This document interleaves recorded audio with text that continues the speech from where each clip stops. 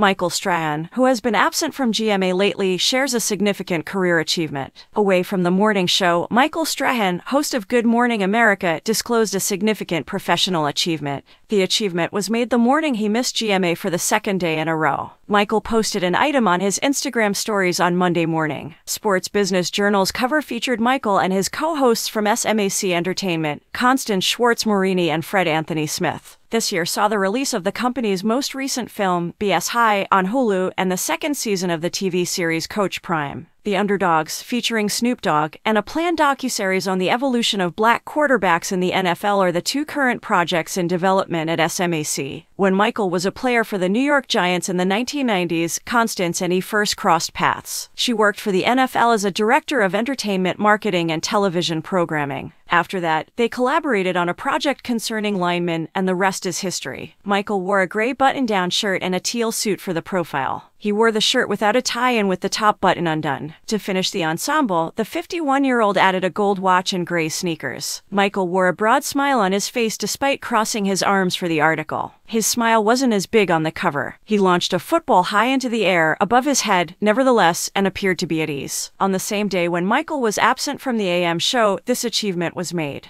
The 42-year-old, beloved host Rebecca Jarvis took over for the GMA star. George Stephanopoulos and Robin Roberts, the other two key co-hosts, were seated next to her. Because he is a broadcaster on Fox NFL Sundays, Michael usually misses GMA on Mondays during football season. Michael, Howie Long, Kurt Menefee, Terry Bradshaw, and Jimmy Johnson serve as the show's hosts.